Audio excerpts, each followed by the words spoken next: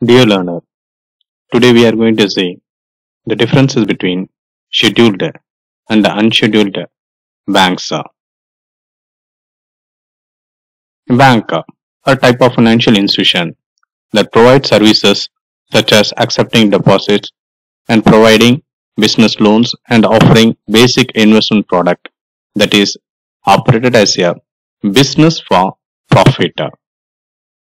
Banks in India are controlled by Reserve Bank of India and RBI Act, Banking Regulation Act.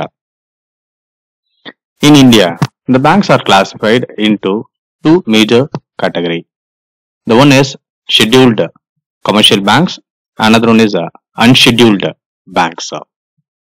Here, there is a slight differences between the scheduled and unscheduled banks.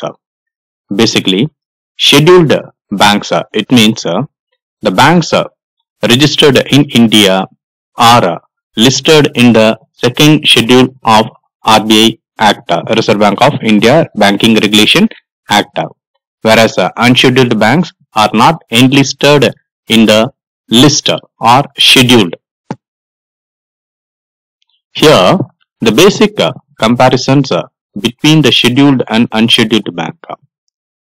Here, the scheduled banks is a banking corporation whose minimum paid up capital is 5 lakh and does not harm the interest of the depositors, whereas the non-scheduled banks are the banks which do not comply with the rules specified by Reserve Bank of India, or say the banks which do not come under the category of scheduled bank.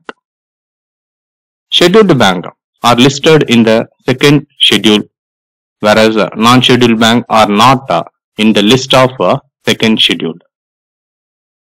Cash reserve ratio is an important ratio to be maintained by the banks.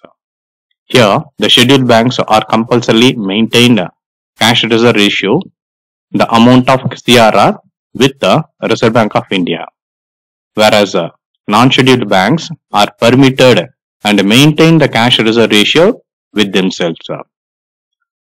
Scheduled banks are allowed to borrow the money from Reserve Bank of India for regular banking purpose, whereas non-scheduled banks are not allowed to borrow the money from Reserve Bank of India for regular banking purpose. Scheduled banks, the another differences is submission of periodical returns. Scheduled banks are compulsory to be submitted the periodical return to Reserve Bank of India, whereas non-scheduled banks no such provision of submitting periodical returns.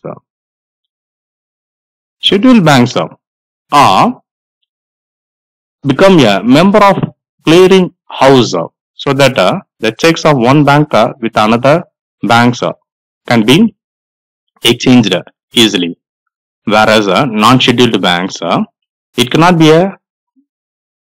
become a